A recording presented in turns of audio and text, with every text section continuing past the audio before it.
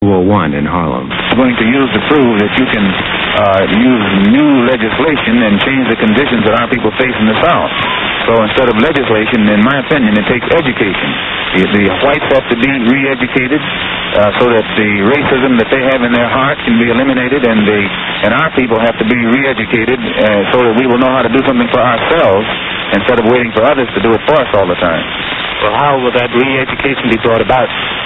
Well, just as in World War II, this country could use its news media to propagandize and make the whole American public love the Germans and the Japanese, rather love the Russians and the Chinese and hate the Germans and the Japanese.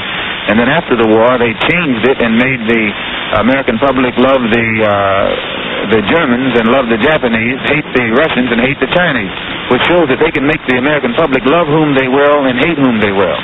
And that same process can be used to re-educate the American public and show white people how to love black people and show black people how to do something to stand on our own feet and solve our own problems. The black man doesn't have to be taught to love the white man. The white man has to be taught to love the black man. Or at least, do you think the Civil Rights Bill, when it's passed, is a sign of better times for Negroes in this country? No. As I said before, the legislation won't solve our problems. New York City has all of the laws. It has FETC.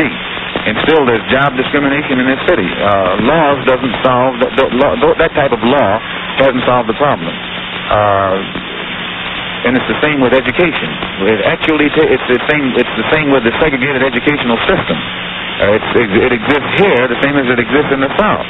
Now, the law here is on the side of an integrated school system, but you still don't have an integrated school system.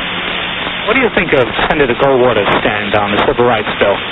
Well, he's probably being more honest than the other politicians are. Even though his stand is the wrong stand, and it's an unjust stand, still he's being more honest than the other white politicians are. I don't think that in his heart, Lyndon B. Johnson's stand is any different from Goldwater's stand. Lyndon B. Johnson is taking a stand that is for political expediency. And it's the same with all of the so-called liberal element. It's political expediency, politics. As the winter of